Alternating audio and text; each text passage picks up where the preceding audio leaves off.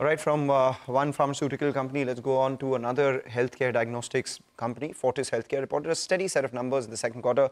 Revenue saw a growth of about 10%. Hospital revenue aided by improvement in the average revenue per operating bed, but margins came in flat on a year-on-year basis. We do have Ashutosh Raghuvanshi, who's the managing director and the CEO at Fortis Healthcare, joining in. Ashutosh, thank you for joining in, and season's greetings to you and your team. Just wanted to know about a couple of details for your second half. What kind of occupancies and average revenue per occupied bed are you factoring in for the second half of this year? 70% plus for both these factors? See, we have seen a very steady growth in the average realization per occupied bed over the last about 6 to 7 quarters. And I think that trend should continue. And that is primarily coming because of the complexity of cases is increasing, and the kind of patient mix and case mix we are having that is resulting into that. As far as occupancy is concerned, we expect it to be somewhere upwards of 70%, which would be slightly higher than the H1. And average revenue per occupied bed, where would it be in the second half? How much higher would it be?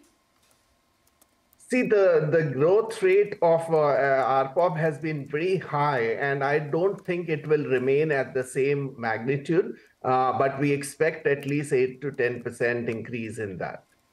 Got it. Hi, good morning, Mr. Raghuvanshi, and always good to see you in. Wishing you and your team a very, very happy Diwali. Well, you know, in terms of your numbers, let's slice it a little bit more. The surgical revenue, I think that's at around 61% of sales. So give us a few more details. High-end surgeries, how much do they contribute, and where is that number headed? If you could give us a bit of a guidance out there.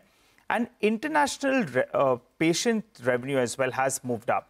What's the guidance out here, and where do you see this number move to? So the complexity of cases has been increasing. As I said, that, you know, our portfolio is such that we do tertiary, quaternary kind of care. So that kind of cases, majority of the surgical revenue comes from complex work itself.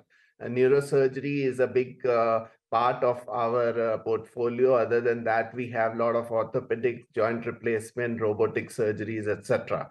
So that trend would remain as such. And as far as international business is concerned, that has grown significantly, but it has been slightly below our expectation. We expect to see a better growth because we are going for several measures like direct sell into different international markets, etc. So we expect that to increase marginally during this half, but I think in the subsequent years, we should see a much better growth on the international as well. How much will it contribute as a percentage of your mix? As a percentage, you know, we have still come back only to the pre-COVID levels, which is approximately 10% of our revenue from the international. And we expect that to remain more or less in percentage terms at the same level, but in absolute terms, it would grow. The reason for that is because our base of domestic patients is continuously increasing at a fast pace. Okay, all right, no, fair enough. A lot of hospital chains are focused on their international patient segment, so we'll sort of keep coming back to you for more information. Mr. Raghuvanshi, good morning. Prashant here. If you can talk to us a little bit about the diagnostics business.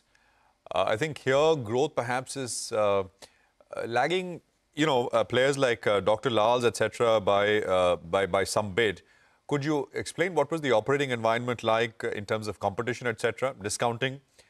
Dr. Lal, by the way, was with us, I think, the week before last, and they were telling us that, you know, competition is still there, but it is not price-based anymore. That worst of discounting, etc., is behind.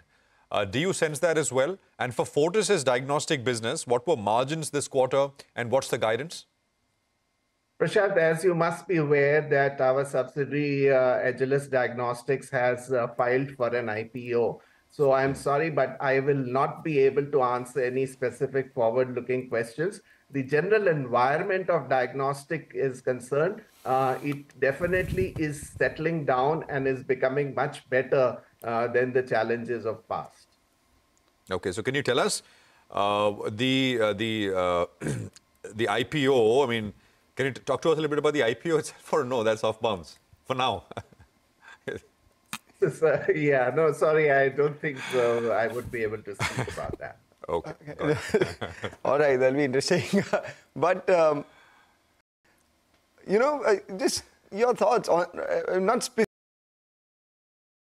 by when do you think, you know, the street should look at the listing or the offer? We have filed in the month of September, and depending on all the clearances, we will keep you posted as it develops. Will it be a fresh issue or just an offer for sale? Just wanted to understand that. Or a mix of both? It is primarily an offer for sale. Let's focus on the business then, because you're not giving us too much with regard to that IPO, and we'll wait by for further details on that front. But tell us, you know, are you looking at divesting any of the non-core assets or a couple of you know, parts of your business that you're looking to divest, or are you done with that? No, see, we, as you must be aware, that we have already divested one of our facilities in Chennai. We continue to sort of review our portfolio and see the focus geographies where we have good presence. And some of the facilities we are in the process of evaluating whether they are enough, they're important enough for us in the larger scheme of things. And we would possibly be looking at one or two more areas as well. So we can hear about them in the coming quarter, second half of the year? Absolutely. Okay, and final question from my end then. What's the status on the open offer from IHH? We have not heard about an update out there. If you could tell us, where is it at now, and when do things get resolved? So the legal hearings are still, legal matters are pending, and in the Delhi High Court. So we expect some clarity to come from there, and that would determine the approach. As far as MTO is concerned, that is an IHH matter. But what I'm aware of is that as and when at the earliest we can get the necessary clearances, we will go ahead with it. You said you are looking at rationalizing one or two more areas, or looking at unlocking value out there, or divesting those businesses. Could you give us a sense of what geographies and what hospitals you're talking about? So we have a cluster strategy. So the clusters we are focusing on is Punjab, NCR, Western around Mumbai, Kolkata, and Bangalore. We are looking at Chennai asset as a potential asset for divestment. All right. So after having divested the Arcot Road facility, you are looking at another asset for divestment out there as well. Take that point. Thanks a lot, Mr. Raghuvanshi, for joining in and giving us a detailed outlook on your business, as much as you could have given us.